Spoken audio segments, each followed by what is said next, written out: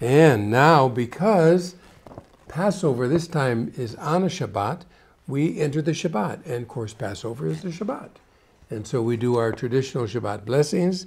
And in Genesis 2:1, when the Lord finished all of the creation, and the word says in Genesis 2:1, bayom hashevi'i bo nashir. Let's sing it together.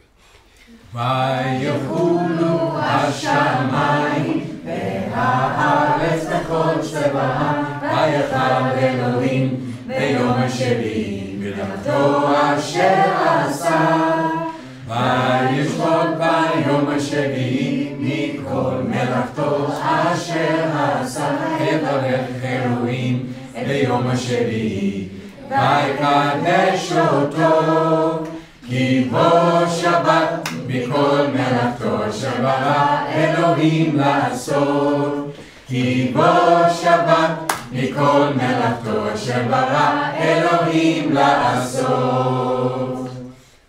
Baruch atah Adonai Eloheinu melech haolam porei peri agafen. Amen. Blessed art thou, O Lord God, King of the universe, who has brought forth the fruit of the vine. Of course, we're not going to drink it yet because there's a whole lot more in our Passover Seder. So we'll put our cups down and continue.